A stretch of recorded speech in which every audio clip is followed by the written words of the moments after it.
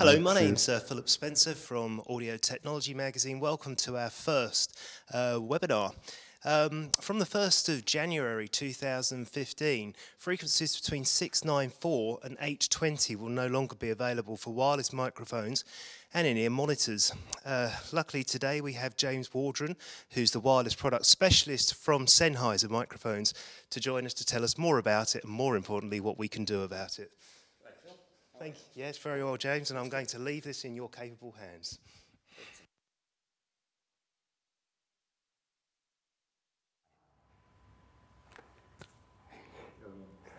Okay. Thanks, Phil. It's nice to be here with everybody. I hope you enjoy the time that you spend with us now that we have some audio happening. It's a good thing. Hey, look, there's a few things we want to cover off today. As Philip mentioned, the digital dividend is an important thing. It really is very close to the end of that process now, so we're going to cover off that and bring you up to date with the latest news and some resources to help you get through it. And then we also want to cover off a few RF tips and tricks. So a few of the different things that can help make your life a little bit easier in wireless land, the sort of things that bite us when we're not paying attention. Cool. So let's have a quick look at what's going on in digital dividend land. Why is there a digital dividend? Why do we need this? Well, the fact is that lots and lots of people, all of us really, have a smart device of some sort, and we're using lots and lots more mobile data. Cisco does some research on this every year, and they're forecasting about 78% annual growth rate of mobile data. So that's lots and lots more mobile data that needs to be floating around to give us all everything that we want from our mobile devices. Around the world, it's been decided that part of the spectrum that was used for analog television will be reserved for use by mobile data. So for that reason, we have to clear out, in Australia, we have to clear out of what's called the 700 megahertz band. This is because, basically, lots and lots of mobile data going on these days. It seems that this process has been going on forever, really, doesn't it?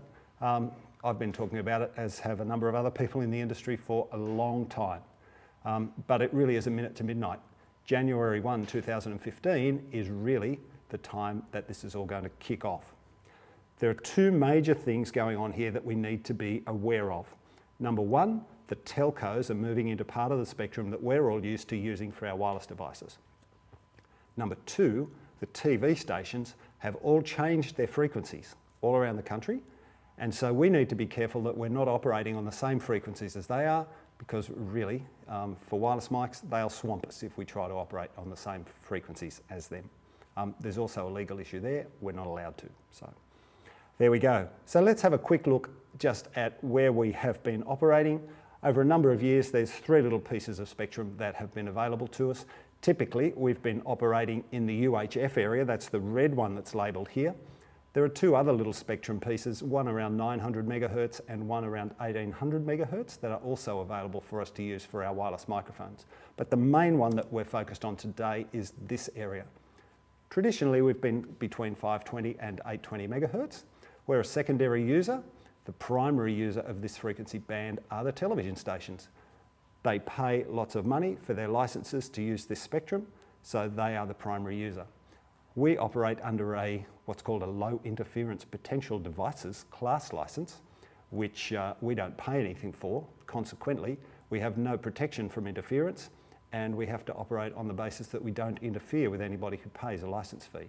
So there's still lots of spectrum and lots of space for us to operate in, but we are there on a no protection, no interference basis. So that's where we are. That's the current operating system till the end of the year. The digital dividend, as I said, has been coming for a long time, since about 2009 or 8, I think they started talking about it. There's been really four stages, count them, to this coming along. The first one, remember, back in the dark ages, there was only analog television, and the frequencies, the different channels were spread about, just sort of scattered, not quite randomly, but there was lots of space in between them for us to use. In 2010, we saw the introduction of digital television, and it was during that time that the digital stations were set up in between all the analog ones. So our spectrum got a little bit tighter. It wasn't as easy to find a channel as it had been before. In 2013, there was a process to turn all the analogue stations off. So that happened throughout 2013. Our life got a little bit easier. And then this year, through 2014, the digital television stations have all changed frequency. So that process, called the restack, has happened. The last of it happened, I believe, on Thursday last week in Canberra and Gunning. So the digital TV restack is essentially finished now, and the TV stations will stay where they are for quite a long time in the future. On this little slide here, you can see that the red area here between 694 and 820 megahertz is the area that we've all had to move out of. Okay, so this is the area that has been reserved for the telcos to operate in. So us and the TV stations have had to move out of there down into this little part from 694 down to 520 megahertz. So that's the process that's been going on this year. The TV stations have all done it. Hopefully, most of our wireless mic users have also managed to move frequencies. So that's the current situation. You need to remember it's illegal from January 1 to transmit in that range from 694 to 820. And if you happen to be on the telcos frequencies, it'll probably be fairly difficult for you to operate successfully as well. Okay, so what are the telcos doing in that digital dividend spectrum? Let's have a look at a little slide here that shows you the spectrum and what the uses are inside the digital dividend. So this graph here shows you, where's my mouse? There he is. So this shows you the spectrum from 694 up to 820 megahertz. Okay, up the top here we go. And what's happening with it. The two yellow blocks are where the telcos will be operating. The top block here from 758 up to whatever that is, plus 45. I'm sorry, my maths is not that flash, but they've got 45 megs here for the downlink. So that's from the tower down to your mobile device. And the other block that you can see here is another 45 megahertz available here. This is for the uplink, so that's from your mobile device up to the tower. So there are two blocks of channels there. In the middle is a mid-band gap because certainly at the towers, as Offspring said, you've got to keep them separated. And there are some little guard bands at each end as well, at the low frequency end to keep the television stations separate from the mobile data, and at the top end to keep the mobile data away from whatever else is happening up above it. So that's what's going on. Let's have a look at what happened in the auction for the telcos that happened in 2013. There were two telcos successful. One of those was Optus. Optus were successful with their bid for two blocks of 10 megahertz. So they have 10 megahertz for the uplink, and those frequencies are 703 to 713 megahertz, 703 to 713, and they have 10 megs obviously complementary for the downlink, and that is 758 to 768 megs. So those are the frequencies that Optus have. Telstra also bid, and they won 20 megahertz, two blocks of 20 megahertz. So they've got 20 megahertz in the uplink from 713 to 733, so they're right next to the Optus frequencies. And in the other spectrum, in the downlink, they have 768 to 788 megahertz. So those are the two telcos who have some spectrum that they were successful in bidding for in the auction in 2013. The interesting thing is that 10 megahertz for Optus and 20 megahertz from Telstra makes 30, and there's 45 available. So there's still 15 megs that is not sold yet. I guess it won't be sold until there's some real value for the government. They're not going to sell it for nothing. They'll wait until the market is really pushing to generate the best value that they can for that, which I'm keen for them to do as a taxpayer. Okay, the deadline, of course, was, or that we all talk about, is 1 January 2015. But Optus and Telstra were successful in negotiating with ACMA to gain early access, to be able to do some trials and to see how their systems are going to operate in the real world. So those trials are underway in many places around Australia as we speak. Telstra are running trials right now. They have all of the mainland capital cities, Perth, Sydney, Melbourne, Adelaide, Darwin and Brisbane are all on the air in the CBD with Telstra right now. In fact, in Sydney, they switched on the day the iPhone 6 was launched. So what a coincidence. Anyway, all of these sites, and a number of regional ones too for Telstra, are switched on right now. They're on all day, every day, and they won't be switching off. So be aware that those frequencies, 713 to 733 and 768 to 788, are on the air right now in lots and lots of places around the country. If you want to know some more about where Telstra are transmitting, you can go to their website, telstra.com.au/consumer advice. You'll need to contact them because there's not a whole lot of information on the website. But there is an email address and a phone number for them, and they'll be happy to tell you what they're doing right now. I'm not sure they'll tell you what they're going to do in the future, but they can certainly tell you what they're doing right now. Optus are on the air as well in a number of places. So you might think, there's only 3 cities where Optus are on the air. Not quite true. They've only got 3 of their commercial trials that they're calling at the moment: Perth, Port Augusta and Darwin. So on the air, 703 to 713 and 758 to 768. But Optus have lots and lots and lots of other technical testing sites which are on the air as well. So their sites now include a number of regional areas around New South Wales, the Territory, Queensland, South Australia, Victoria and WA. There's a good list of them on the Optus website, but all of those sites, lots and lots of regional sites around Australia are on the air with Telstra right now. With Optus right now. If you want to find out some more about what's going on with Optus and their trials in 700 megahertz, you can go to their website, optus.com.au/700techtrial, all one word. The info on the website may or may not be right up to date. Optus have been pretty good at keeping everybody up to date, but if you want to make really sure of what's going on at your place, you can email them, trial@optus.com.au, or the phone number there, 1300 720086. They'll be happy to help you out with information about what's going on there.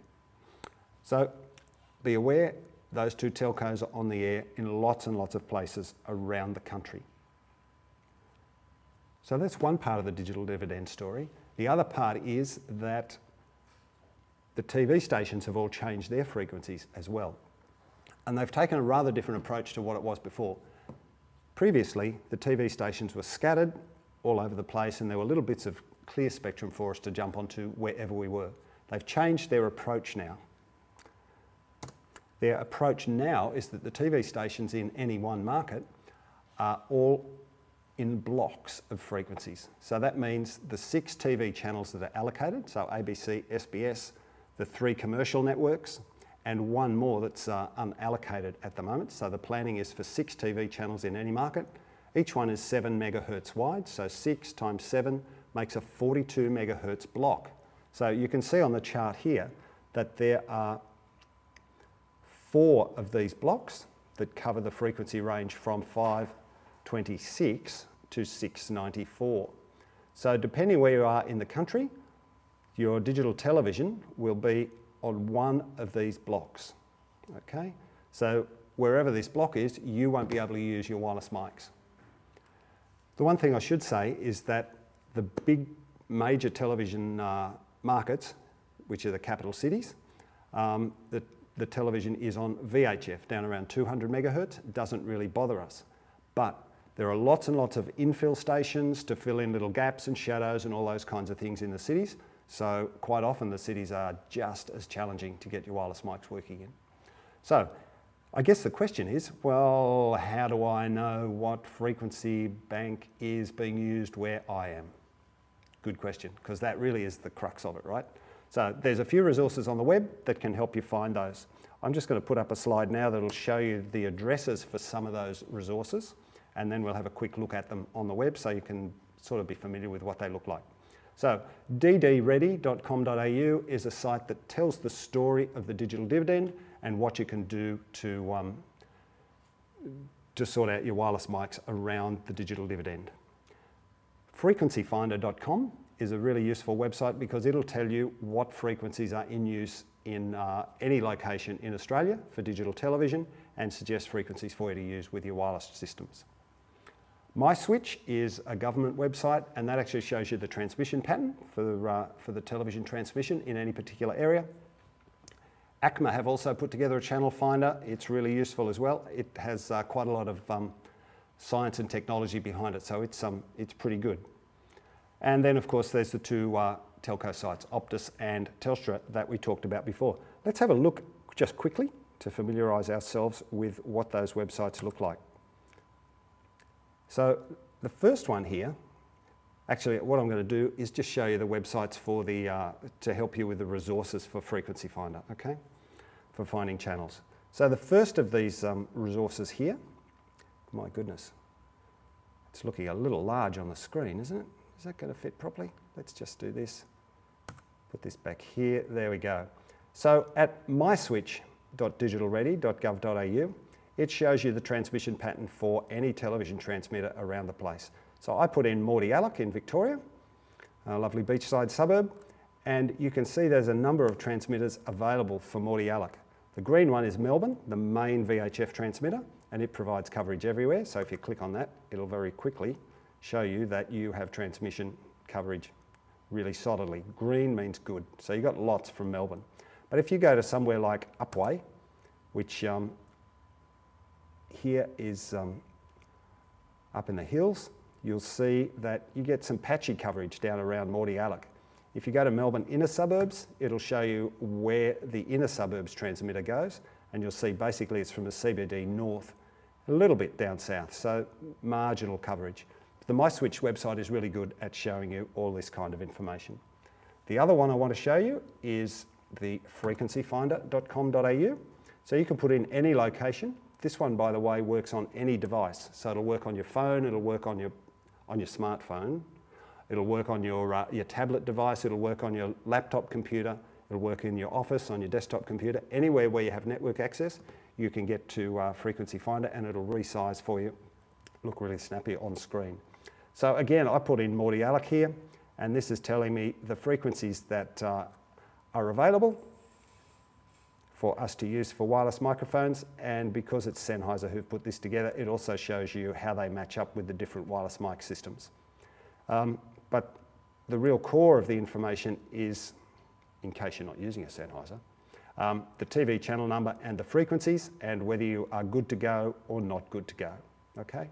So it's a very helpful resource for you as well.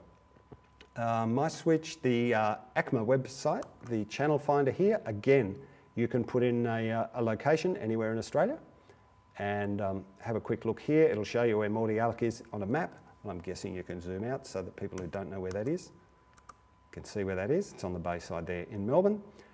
And it will do calculations for you and show you which frequencies. So the VHF one's obviously not available. But in UHF land, you'll see there's some in the low frequency there that are available. You'll see there's some in the middle area of the UHF where it's saying you'll probably be okay indoors. And there's some at the top end of the band here where it's saying, yeah, you'll be fine. So this is a really useful resource for you too.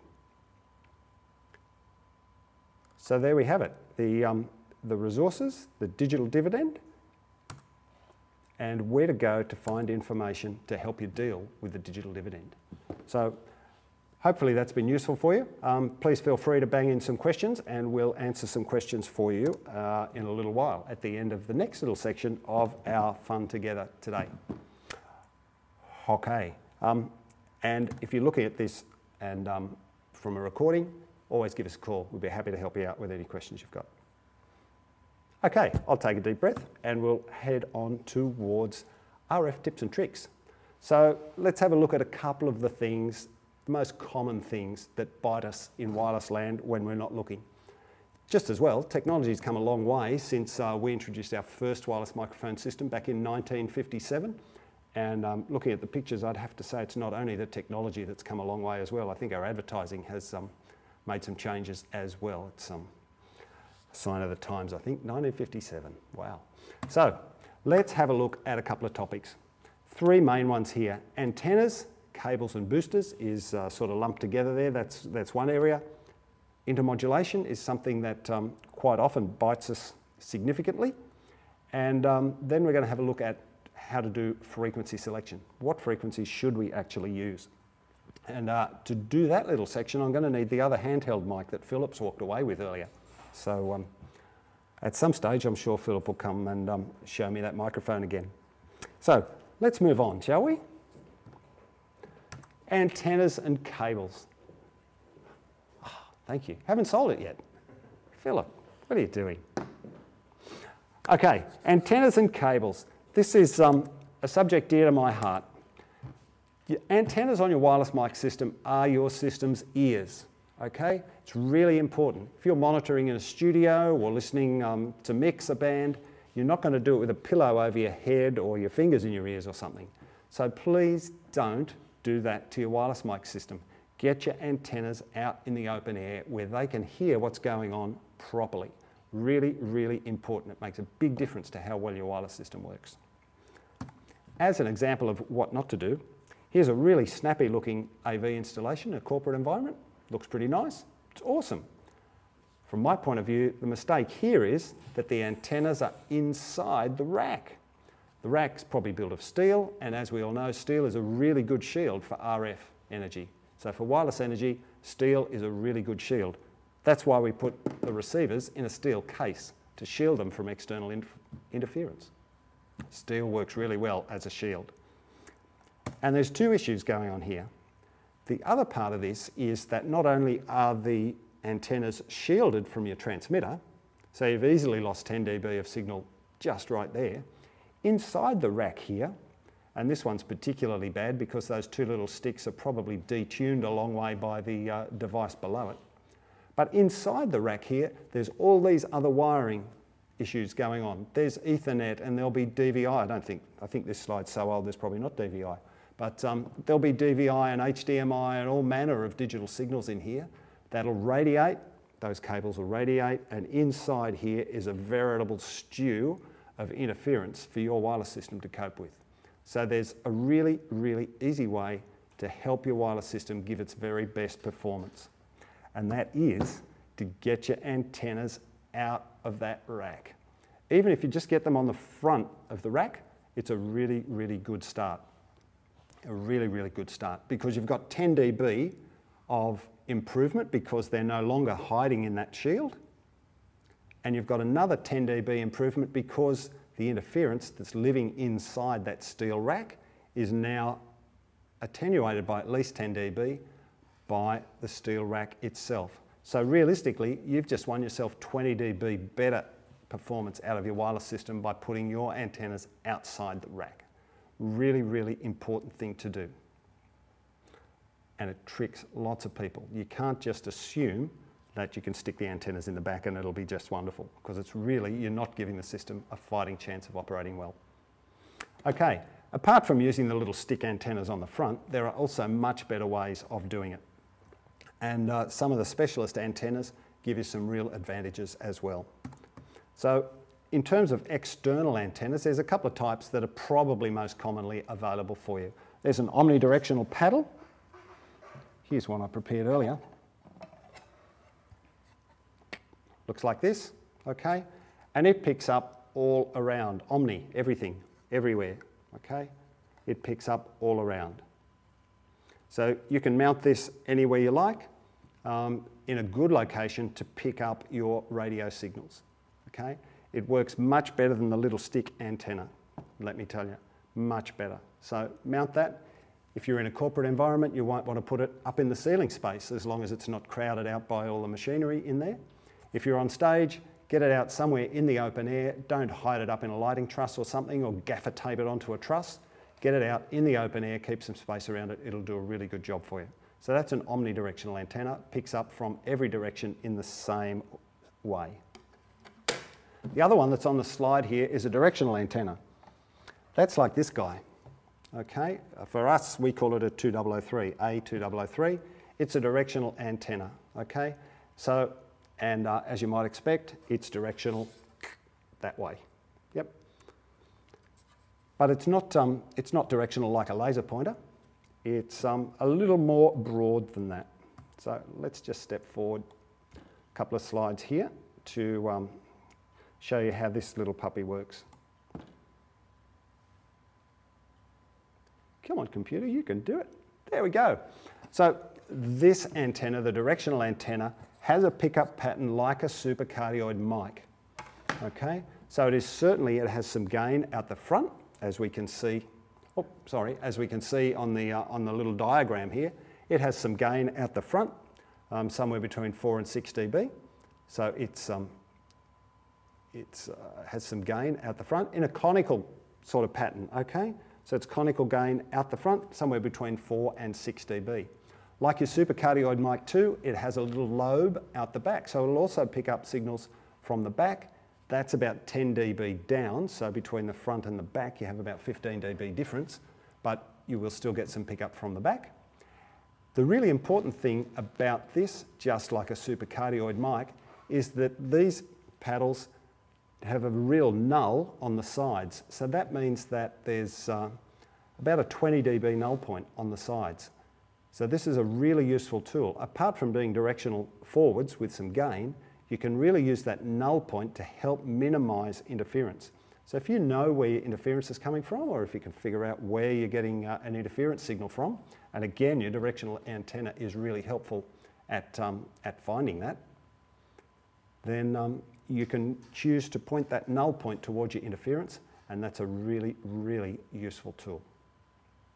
Okay, I'm going to ask you to bang in some questions about antennas if you have some, and we can answer some of those later on. Next little point I wanted to cover is antenna cables. One of the senior engineers at Sennheiser who has worked on wireless mics for many, many years, Klaus Willemsen, his opinion is that the biggest problem with wireless mics is the wires, because people forget about them. They think everything's wireless and it's just like, you know, a little piece of string. It's not.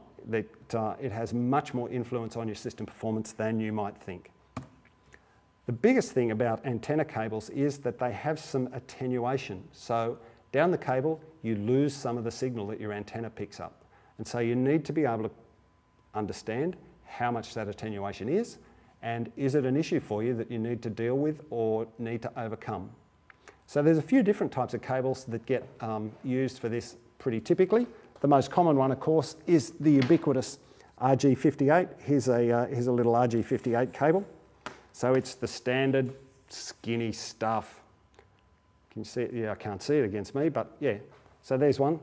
I'll put it over here. So yeah, standard flexible cable, the stuff that we all know and love sometimes and hate at other times. So it's cheap, it's ubiquitous, it's flexible, you can buy it everywhere. RG58.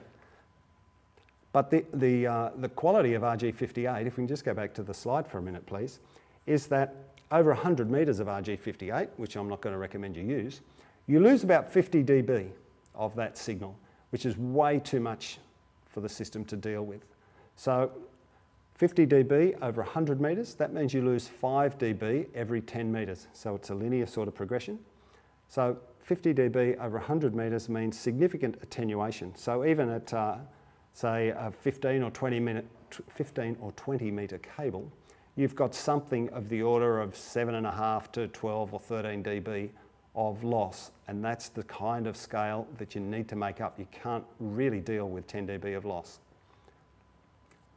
If you want to run longer cables and deal with less loss, you can go to something like RG213 or RG8. These are somewhat heavier cables, somewhat thicker cables. You can see, yeah, this is a serious piece of cable. It's about nearly a centimetre thick.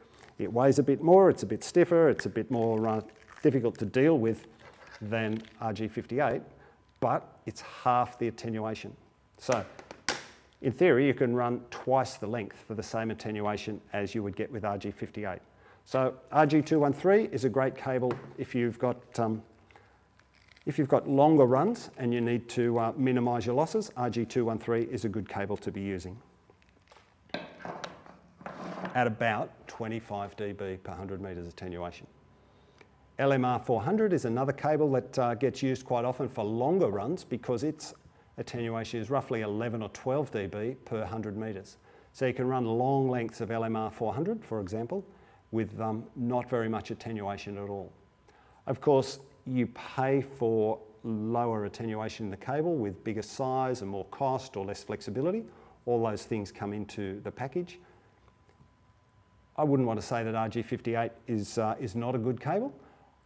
All that's important to remember is that all of these cables have certain specifications, and if you want your system to run properly, you need to be aware of them and take them into account when you're doing your system planning. Okay, you can run RG58 if you want. Just make sure you've got the relevant boosters and that the system's engineered properly. Really, really important. The other point I want to make is about the impedance of the cables. All the wireless systems are designed for 50 ohms, not just ours. All the wireless systems around are designed for 50 ohm antenna systems. The antennas are 50 ohms, the receivers are 50 ohms. Use 50 ohm coax, please. 75 ohm coax is a video cable. It's around, it's cheap, and you can plug it on and it probably works. It's not exactly the same performance as the 50 ohm cable, so it probably works. One of the issues that's not quite so apparent is that a 75 ohm BNC connector is slightly different dimensions to a 50 ohm. In particular, the centre pin's a bit bigger. So if you plug in that 75 ohm BNC into your 50 ohm socket a few times, and then you plug in a 50 ohm connector, guess what?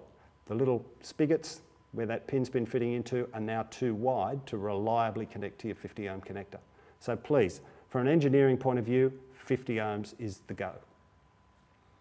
Cool. The other thing that I mentioned is you need to be able to take account of your attenuation down the cable and do something about it. That means using a booster. And there's a really important rule, two really important rules actually, when you're using boosters. The first rule is to put the booster close to the antenna, okay? So boost the signal where it's strongest and cleanest. Then down your antenna cable and any subsequent passive splitting or combining, you will get your attenuation and you will probably have some noise added there, probably not that much, but some noise will get introduced into that signal. And over the run of the cable and any sort of passive splitter or whatever, the attenuation will attenuate not only your boosted signal here, but it also attenuates the noise back down. So that's a really important thing to do, okay? You don't want to be boosting the noise if you can possibly help it. So boost at the antenna and let the cable attenuation take care of the rest of it. And it's really, really important that you boost only to make up for what you lose in attenuation. Don't just think, oh, I'll just wind the boost up flat out because that's really good. It's not. What you'll end up doing, or what you can end up doing, is overloading the front end of your receiver, and then you'll find it really hard to find any frequencies to use at all. So only boost to make up what you lose down the cable. Really important rule. Okay, any questions? Bang them in and we'll come to them soon. Number 3, intermodulation. Are we there? There we are. Okay, intermodulation. This is, sounds like a bit of a techie word really, doesn't it? But it's a reasonably straightforward concept to come to terms with. And intermodulation happens when you have two transmitters that are reasonably close together, physically reasonably close together. So as an example, let's take a look at, say, a couple of handheld transmitters. Intermodulation happens when the output signal from one, so it's in the air, gets picked up at the antenna of the other one. So I've got one mic here, it's transmitting, how can I show that? Like this, okay, it's transmitting, signal's radiating out of the antenna, all good. And then I have another mic here, okay, so maybe I've got the lead vocalist, a backup singer or something like this. Each of these transmitting antennas is also a receiving antenna, and so it can pick up the signal from the other transmitter. That signal gets into the output stage of the transmitters, upsets them, they stop working in a linear fashion and generate harmonics. That's how intermods are generated. The harmonics inside each transmitter then get retransmitted into the air and generate new signals in the air, which now you can't use those extra frequencies for your wireless mics because those signals are occupied by the intermodulation products from these two transmitters. So the maths with two transmitters is really easy. Let's go back to the slide and have a quick look at how that works. So you can see here I've got, as an example, two microphones, one on 581 megahertz. Let's call that F1. It's the blue guy. Where's my little the mouse? A bit slow here. So it's the blue guy. Let's say he's operating on 581 megahertz. And the other mic is on 582 megahertz, the green one here. So I've got two mics operating on those frequencies. So the RF signal that each transmits gets into the other transmitter. It generates some harmonics, and intermodulation products are transmitted into the air. The maths is pretty simple, and it is maths. I'm afraid this is basically the laws of physics that got you by the short and curlies.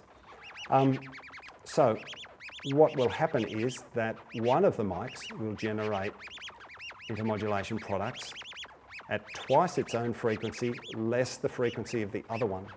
So in this case, it's 2 times 581 minus 582. In this case, that makes 580 megahertz.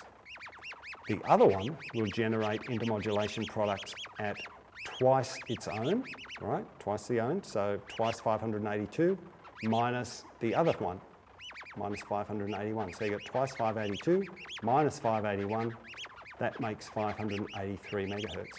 So if you have both of these transmitters turned on and tuned to those frequencies, you will find that there is another frequency, or another two frequencies at least, in the air. One at 580 and one at 583. What I thought I'd do is have a look at generating those for you. So I've got one handheld here. This guy is currently on 580, so that's not going to work very well. Let's tune him to 582, shall we? Let's just bear with you. Talk amongst yourselves while we do this. 582 megahertz, way cool. So that's that little puppy, 582. And this guy is, this guy needs to be on 581. Yeah, let's do that now. Tune. Done. Okay. Now, if I can have a close-up on the receiver here, you'll see that the receiver is tuned to, what frequency does that say? Hopefully it says 580, yeah? So, remember, I've got one mic at 581, one mic at 582. Let's have a look and see what happens on the RF meter at 580 megs as these mics get closer to each other. Wow. See, we now have a significant level of signal. Move them apart, nothing. Bring them together, and you'll see your RF level comes up. You even get some audio, which is a mix of the two audio things. And it's messy and untidy and very ugly. So, in fact, I'm wondering whether you can even hear that. That might actually be going out on air as we speak and making me sound very, very dirty. So what I should do there is just wind that back. There we go. So there's a really simple explanation of intermods. Now for two channels, if you've got two mics, it's not such a big problem for you. In fact, it's no problem for you at all if you're only running two channels, because the intermodulation products are on someone else's frequencies or on other frequencies that you don't really care about because your receivers aren't interested in those. But if you're doing an OB at the footy or something and there's other journalists there or other people, or if you're at a festival and there's other bands coming and so on, the intermodulation products that you generate may well be interfering with someone else's mic. So it's a good idea to be thinking about your intermod products. The other thing is, on the slide we saw how easy the maths is for two frequencies, right? But okay, so it's very simple arithmetic there, twice one minus the other. The nice thing is that effectively the intermod happens, look at the difference between the two, take that number, add it to one and subtract it from the other and you're underway. That's where that's a simple way to do it. For two channels, maths is really easy. When you get 3, 4, 5, 6 channels, maths gets a lot harder to keep track of. You might even have to take your shoes off to do that calculation. So it's really important that you take heed of the potential for intermodulation. And the two things that generate more intermodulation is as those transmitters get closer together and higher output powers. Okay, so if you've got lots of mics on stage at one time, if you can wind the output power down, intermodulation becomes much less of a problem. So there's two straightforward ways that you can minimise the problems of intermodulation. Obviously reduce the power and keep the transmitters away from each other. The other two real ways are use the preset memory banks in your wireless system. Most of the good wireless systems, and certainly all the Sennheiser ones, have a system of preset memory banks. Those memory banks are there with a range of channels in each one. The channels in each memory bank are designed to operate together without generating intermodulation frequencies that'll get in each other's way. So the frequencies in a memory bank are designed to operate together as one set of intermodulation-free frequencies. So use the memory banks. Don't switch memory banks and don't make a mix of memory banks. Use the frequencies in one memory bank. That's the simple way to avoid intermodulation. Another way to do it, and certainly for more complex jobs, is to use a piece of software like Sennheiser's Wireless System Manager. There's others in the market too, of course, but WSM, Wireless System Manager, will allow you to calculate intermodulation-free frequencies for systems of all different kinds of sizes, up to hundreds of channels. So use those sorts of tools to help you generate intermodulation-free channels. Really, really important. So hopefully those are some good tools to help you avoid intermod, and also hopefully that's given you an understanding of what it is that generates intermods and what they are. Bang in your questions. Let's see what comes up. The other thing about intermodulation is that it doesn't only happen with wireless microphones. It also happens with in-ear systems. And this is quite often a really significant source of intermodulation products at a gig. Very often we'll see a stack of IEM transmitters with a little forest of sticks at the back of them. In fact, I was in one of the major broadcasters recently, and I saw exactly this with their IFB transmitters. A little set of IFB transmitters, 4 of them with a forest of sticks in the back.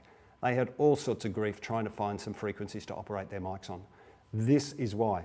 This is not a good idea, because you've got those 4 little antennas all interfering with each other into those transmitters. It's a really good way to generate intermodulation issues. So if you do it like this on the slide with the forest of sticks, you will have bad vibes, bad karma, and the whole show is likely to be a bomb. You'll be tearing your hair out wondering what's going wrong. Please try not to do this. A much more elegant solution uses what's called an antenna combiner. So inside the antenna combiner, there are 4 little power amps, 1 for each input. This basically takes your transmitters, joins them together in a way that stops generation of intermodulation products. And you can transmit a single signal out a single antenna, and it's the combination of those 4 IEM transmitters or IFB transmitters. It's a really nice way to get rid of your intermodulation products. A quick scan looks like this. Let's have a look. Oh, I'll show you that later. So a quick scan, he says, waiting for his computer to catch up.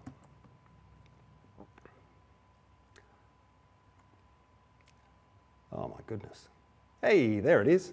So when you have your little forest of sticks on the back, you can see on this frequency scan, there are the 4 major carriers. So 1, 2, 3, 4 signals that you want. And then there are also these other intermodulation products that are generated because of all of those little stick antennas picking up the signals and interfering with each other. If you use an antenna combiner, your spectrum will look like this. It's clean and tidy, and now you've got some frequencies in here, some space again, that you can use. So please, do yourself a favour, as old Molly would say, and get yourself an antenna combiner. It's a really, really important thing to do. Just quickly, if you need more channels than your antenna combiner has, then use more antennas, okay? Don't cascade combiners, because that'll generate the potential for overload and you can run into real problems. So please, if you need to do lots and lots of IEMs, antenna combiners, multiple antennas is the way to go. So I'm going to call that a wrap there. There's a few little things there that I hope have been useful for you. So your antennas, get them out into space. Use your boosters to only take up what you lose down the cable. And please calculate your frequencies properly. Use all the frequencies in one memory bank only. Don't use multiple memory banks. And if you don't want to do it that way, you can use a software system to generate your frequencies as well. So that's a little wrap. Have we got some questions, do you think? Marty, have we got some questions that we can take, and maybe we can answer a few at this particular point in time? Questions on notice. Wow, here comes the technology. Look at this. Right, awesome. Let's have a look what this says. Okay, so some questions. So there seems to be, question is from Paul, seem to be a lot of extra trials going on that ACMA haven't told us about. Well, look, it's ACMA's not really the communication path here. It's the telcos who are the communication path. So it'll be Telstra and Optus. If it's quite possible that they're running things that that you don't know about, go to those numbers on their website and give them a call, and they will tell you. Trust me, because I've given them a call about 20 times, and they're always obliging. So don't be frightened of giving them a call. They'll be pleased to hear from you. There are lots of new phones in the market already, so the telcos are keen to keep those things going. Okay, gosh, a question about frequency finder.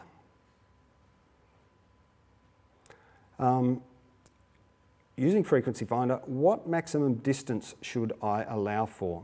Okay, so if you're using the frequencyfinder.com.au website, when you put in your location and use the location, that website will generate a list of transmitters in the order of the expected power level at your particular location.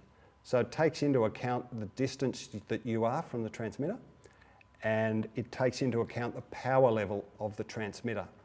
So it's not so much about the distance, it's about the expected power level. So usually I try and have a look at the first couple, maybe 2 or 3, and then have a look down to see if there's any that are like really close to you. They may be a flea power transmitter, but just examine some more sites to see if there's something that's sort of 5, 10, 20 kilometres away. It may only be 10 watts power or something. Just have a look in there and maybe tick that one as well. So hopefully that answers the question for you. Next question, when would you need to boost the antenna? Okay, can I go back to a slide? Because I have a little slide here that addresses exactly that question. Thanks, George. Where am I here? I'll just flick along here. We'll find this slide. Basically, the rule of thumb is if you've got more than 6 dB attenuation down your cable. Yeah, no. I did have a slide here. Oh, I thought I had a slide here. Maybe I don't. Okay. The rule of thumb is you can deal with 6 dB of attenuation, no problem, that's fine. Or you can deal with 4 dB of overboost as well. So if you can keep sort of within, well, 4 dB, if you can keep within a 6 dB window, then that's the best option. So if you've got 6, 8, 10 dB of attenuation down your cable, add a 10 dB booster. That's probably a good rule of thumb. If you've got a little bit more attenuation, say 12 or 13 dB, just use that 10 dB booster as well. When you get close up to 20 dB, that's when you need to use a second booster. The thing I will say is, well, you can use a second booster. Don't put the 2 boosters right next to each other because the first will overload the second. What you need to do is put the first booster near the antenna, and then some way down the cable, when you've lost your 10 dB of boost, put the next booster. That will be the way to do that. Alternatively, use a lower loss cable. So hopefully that's a useful answer to that question.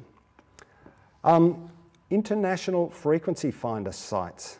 Somebody's asked if there are any international frequency finder sites. I'm not aware of any particular international one that's available. Sennheiser UK have a very good resource of different frequency finders around the world, but I'm not aware of a single website that collates all those together. The FCC in the USA have a good one as well, but I'm not aware of any single international site. What about Canada?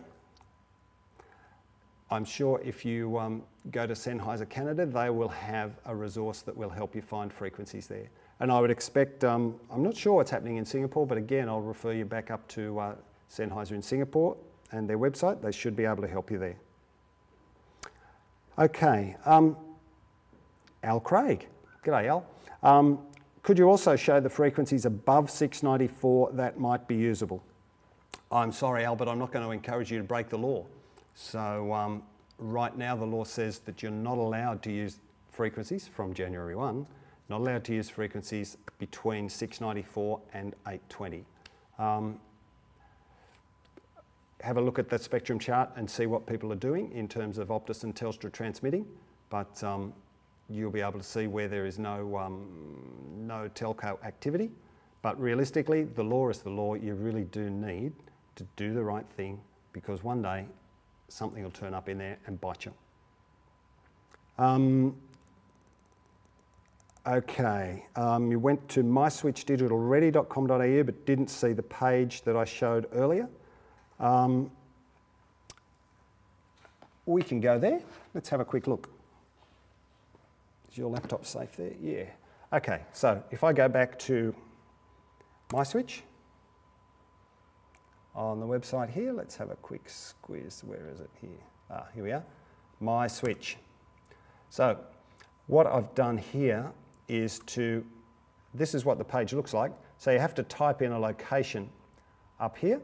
So you saw I typed in Mordialloc in Victoria, but I could type in, for example, Balgowlah, New South Wales. Select that one.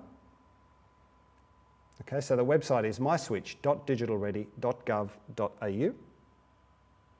So I'm sorry, Al, if you went to myswitch.digitalready.com, it's not, it's a government site. So digitalready.gov.au should bring you to this page here. You'll see the coat of arms. So if I type in the location, hopefully that'll work for you. Takes a little while. It's doing a whole lot of arithmetic, working out that exactly. Hey Jeffrey, thank you very much for sharing those pictures of the AV rack and inside and out. I appreciate that. I'll buy you a beer one day. Wireless System Manager. There are some national regions, but not Oz or Singapore. That's true. If you need the Australian file, I can give you that. You just need to drop me an email.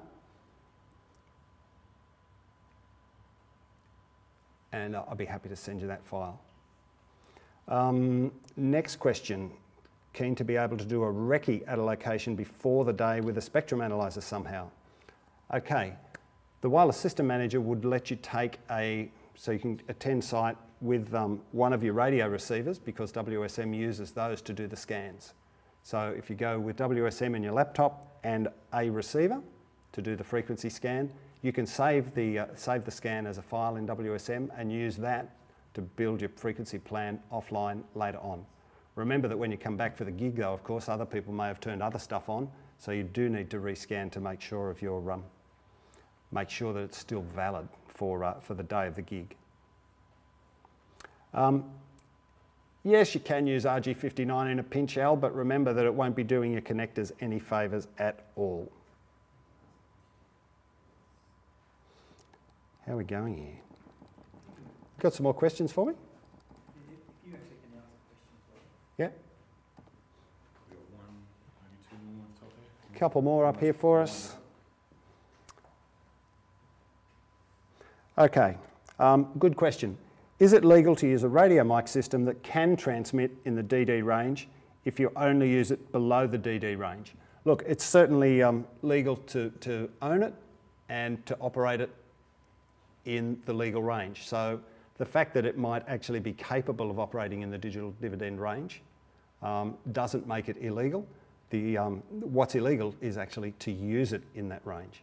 So as long as you operate below 694, you'll be fine and dandy. Do I recommend usage of wireless microphones in developing country where RF is not regulated? Well, wireless mics get used everywhere. So yeah, and I guess realistically in areas where it's not regulated, it's caveat emptor. Yeah, be careful, do your homework, and do your best not to get into trouble. Please comment on intermodulation caused by close proximity of phones. Okay. That's a good question, actually. Proximity of phones. So the phones can operate, obviously, down to, 703 megahertz. Hopefully, well, in reality, you will find that there is the potential for intermodulation to happen between a wireless mic and a phone. The laws of physics, as I said before, will function. So you need to be aware of that. Probably a good idea if you've got a wireless mic that you're using, put your phone somewhere else. Keep it away, as I have today. That would be my recommendation on that one. Can I ask a question? Okay. Yes, George? Is it the actual phone signal to the tower that's interfering, or the phone speakers and microphones that are interfering? It's the wireless signal from the phone. So the radio transmission from the phone up to the tower, that will interfere with the signal from your phone, from your microphone. So those two things together will generate potentially an intermodulation frequency. Yep. Cool. Okay, I think we might call that a wrap. I will say thank you very much for your attention today. Thanks for coming along. I hope you found it useful. And I'm not sure what the facility is in terms of asking some more questions, whether we can do that at the AudioTechnology site, Philip, or whether I should invite people to send us an email at Sennheiser. They can simply send it to info@audiotechnology.com.au. Okay, so if you've got some further questions, send them to info@audiotechnology.com.au. And Phil will be happy to pass them on and we can answer them for you. Excellent. So I'm going to call it a wrap. Thank you very much for coming along today. Cheers.